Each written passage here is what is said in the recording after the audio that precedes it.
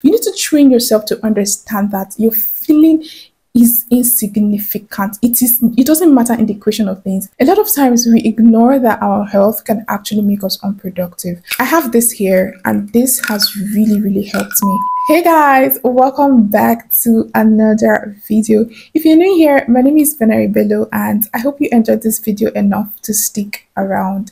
Let's get right into the video. So today we're going to be talking about how to get things done, aka how to exit your lazy girl era, become more productive and fulfill your dreams, because you can't pursue your goals and fulfill your dreams without being productive. They go hand in hand. And this video is not a video about all the theories and what I've read. This is actually something that has worked for me. I used to be very unproductive. I'm not even gonna lie. At some point, I was a lazy girl, but all of these things I'm about to share with you guys have helped me, and I'm pretty sure it's going to help somebody too. So stick to this video and thank me later. At the end of this video, I'm going to kind of be giving you guys an assignment or an exercise for you to do, something you need to do, that's going to get you on track. So you do want to stay at least to that point so that you get the activity running and get productive at the end of the day. The first thing I'm going to talk about here is your health. A lot of times we ignore that our health can actually make us unproductive. There are certain things that we're eating that's not actually helping us to build blood. And it's also going to affect us. When you don't have enough blood, you're going to be weak all the time. When you have certain deficiencies, you're also not going to be productive. Like maybe you need calcium, you need iron or magnesium or whatever it is, you're not going to be productive, okay? I have this here and this has really helped me. How did I get to know that I needed a supplement? This is actually a magnesium supplement. By the way, disclaimer, I'm not a doctor, so I'm not actually going to recommend anything for anybody in this video. I'm just going to be telling you what worked for me and hopefully you apply it and it works for you too, right? So I used to be very tired. Like I wake up in the morning tired. I would literally wake up and be like, oh my God, I'm so tired. And my friends would be like, how can you be tired when you just woke up? But I was really tired. I wasn't just being a lazy girl by nature. I was just really tired. And then I realized when I went for checkup, you just go to your doctor, explain to your doctor, these are the things that are happening. I feel this way, I feel that way. And then they're going to find a solution for you. The same thing that I did. And then I realized that I was actually short of blood. I was anemic.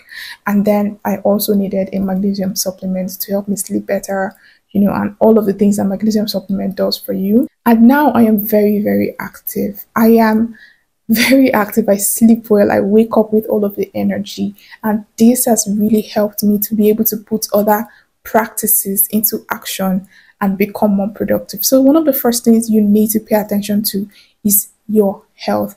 You might be feeling tired all day because of a deficiency or because of something. So you need to figure that out first before any other thing. Number two, you need to train your mind to trust you again. A lot of us have broken the trust that we have in ourselves, that our mind, our being has in us, because all of those times that we're supposed to show up, we didn't show up. So our mind is now like, oh, she's not going to show up. There is no need to stress yourself preparing for her trying to show up. Okay, so you need to build trust. And this is also one of the places where I'm going to be giving you an exercise for you to do. But first of all, let me explain something to you so you can understand what I actually mean by you losing trust, yourself actually losing trust in you, if that makes sense, or your mind actually losing trust in you, okay? Let's say you have two friends, friend A and friend B, all right? Friend A has always been consistent, right? Maybe you guys have a plan and you're like, okay, let's meet up on Tuesday for a particular project, right? And friend A gets ready on Tuesday, meets you up on Tuesday, you're ready, you're prepared, you probably even cooked for your friends so that you guys can have a good time while working, and he shows up. And then another day you're like, let's meet up again another day, and your friend shows up, and it goes on, and your friend just keeps showing up when he's supposed to show up. And then friend B, you're like, let's meet up for a particular project on Wednesday, and he doesn't show up. You've already prepared and all of that, he doesn't show up. It happens next time, he doesn't show up. By the third time, I'm very sure that you're not going to prepare for friend B. You're going to be like, if he shows up, he shows up. I'm not going to stress myself or waste my time trying to prepare for friend B. Now, that's how our mind also works, okay? Most of us have broken the trust that our mind and ourselves have in us because we've refused to show up. Now you have to build that trust. Now, how do you gain back the trust? I want you to pick something that you're going to consistently be doing. Like me, I picked exercise. Okay. I have an exercise routine that I do every day. No matter how tired I am, I'm gonna do it. The only thing I do, maybe if I'm too tired, is maybe I cut down on the number of times I'm supposed to do an exercise. Maybe I'm supposed to squat 20 times, I'll reduce it to 10 or 15 times, depending on how tired I am, right? So this is one of the things that I did to gain back the trust. This will help you build discipline. This will help you build resilience. And this will help you not give a damn about how you feel. Because how you feel is also one of the points that I'm going to be talking about, right? So this is going to help you build trust back in yourself. So pick something that you're going to be doing. I don't know what it is. Maybe you're going to be like, okay, I'm going to be waking up by this time every day for 1 week. Just try 1 week first. Don't do too much. And don't pick something that's so easy for you to do, like, I'm going to be combing my hair every morning. That's so simple. Something that is a little bit hard, but something that you feel like you can still be consistent at, right? So you just, when you train your mind to trust you again, because you're always showing up for this particular thing when you say you're going to show up. Maybe if you're a student, you're like, okay, after class, I'm going to read for 30 minutes before any other play or any other movie or any other thing, right? That is how you consistently try to build trust, and then your body, your being, everything around you, even the energy around you begin to trust you. And then when you're like, I'm gonna do this, they start getting ready for you to do that thing because they know that you're going to show up for that thing. So they also want to show up. For the sake of this exercise and being disciplined and all of that, you might want to write down whatever you're choosing to do in the comment section. That would start by keeping you accountable. The third thing that you're going to start doing is learn how to control your feelings, right? Try not to think too much. Try not to think too much about the past and try not to think too much about the future. Keep your mind in the present. Now, this is what happens when you think too much about the future or the past. You think too much about the past, you have regret. You think too much about the future, you start to worry, okay?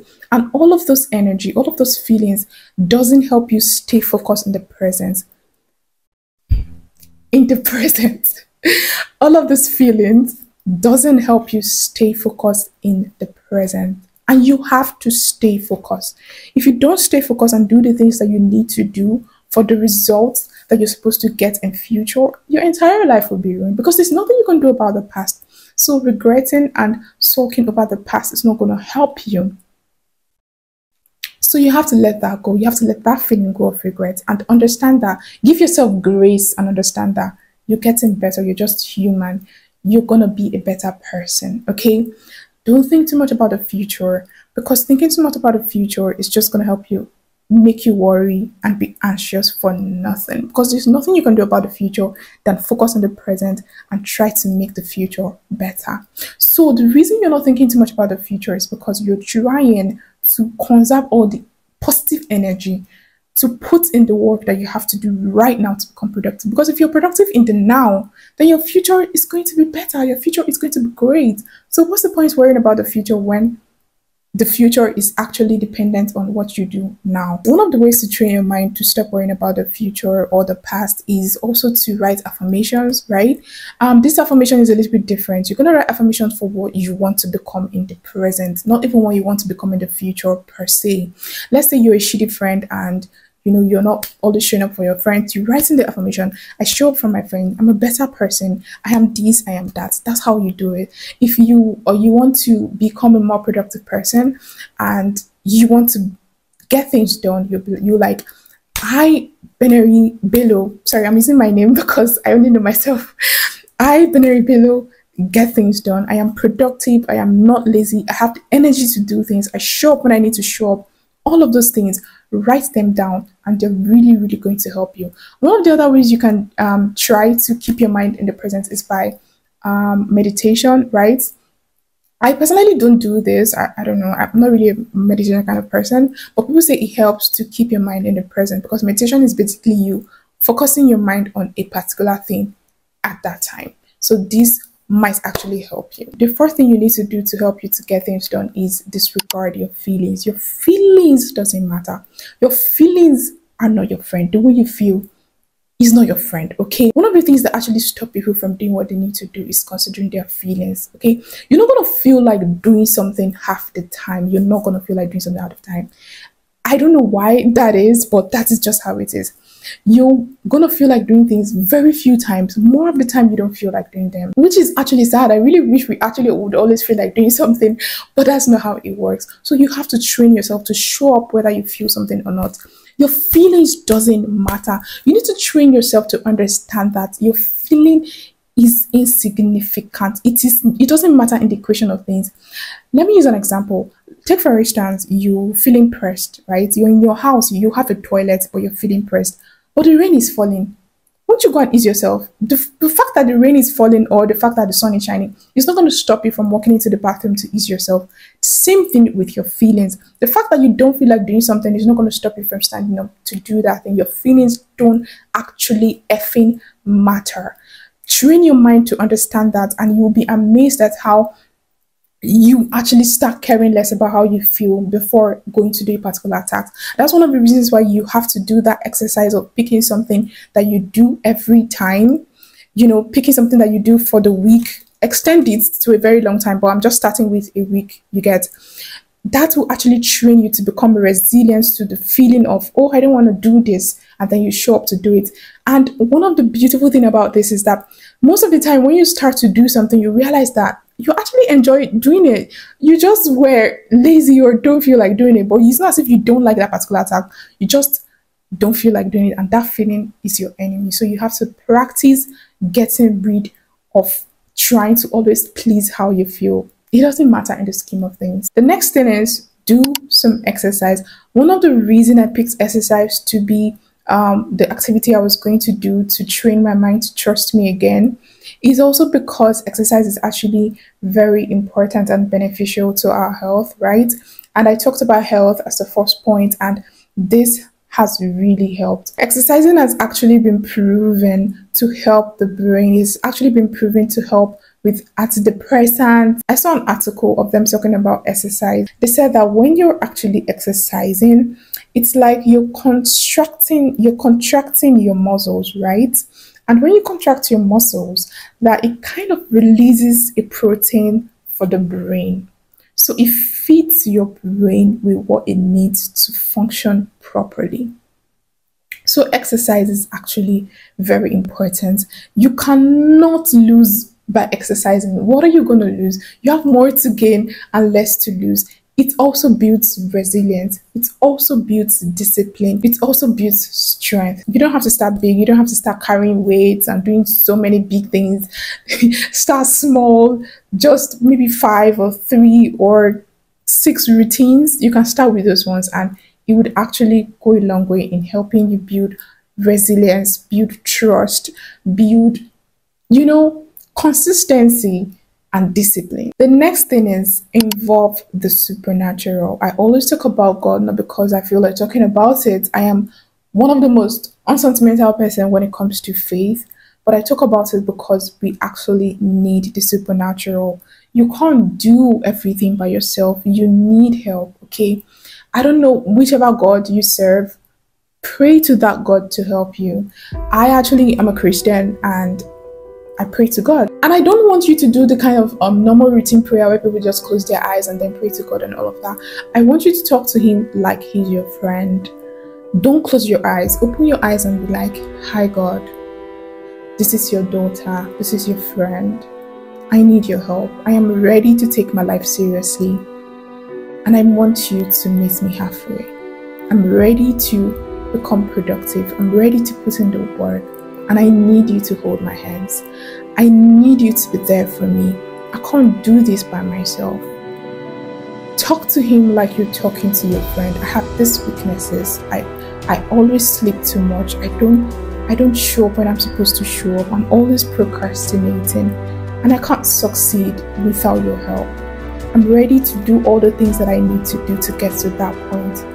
But I need you to help me. Talk to him like a friend because he's your friend. And trust him because you know that he loves you. Alright? I don't know why some people talk to God like you're talking to one distant person. Talk to him and be sincere from your heart. Tell him to hold your hands. Tell him you can't do it by yourself. Tell him you need him. Mention all the things that you are actually doing that's stopping you from doing and getting to the point that you want to get to. Say it, lay it out to him, talk to him, and first of all, you instantly feel better talking to God, and he's gonna start showing up for you. As long as you're ready to put in the work, you're gonna meet God halfway. Tell him that like, I'm on this earth because you still have a purpose for me. I am ready to fulfill that purpose, but I can't fulfill that purpose with this laziness of mine. I can't fulfill that purpose with this procrastination of mine. I need you to hold my hands. I need you to help me. Talk to him and he would help you. He would show up for you in an amazing way. You're just gonna receive another level of strength to go through this entire journey. So this is the end of this video, and I really do hope that you've gotten something from this video. If you're a new person here, I really do hope that this video has inspired you to stay with us. Thanks for watching to this point. I'll see you in my next video. Oh, don't forget to do the exercise I said you should do, and write down the thing that you actually want to, the activity that you actually want to start doing to help you trust in yourself, to help your mind be trusting yourself. I also appreciate if you can like this video. It would actually encourage me. Just like this video, let me know that you guys liked this video and enjoyed it. Bye. See you in my next video.